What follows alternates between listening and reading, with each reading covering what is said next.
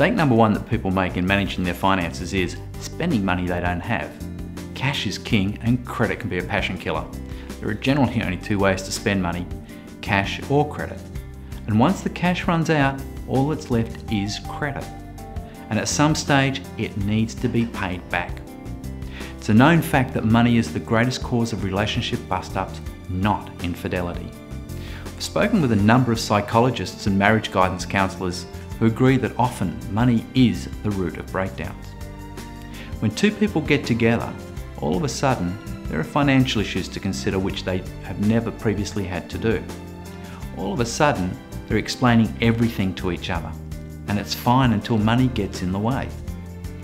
I've often found that girls are far better at managing money and families than guys. Most times, the guys cause the money problems.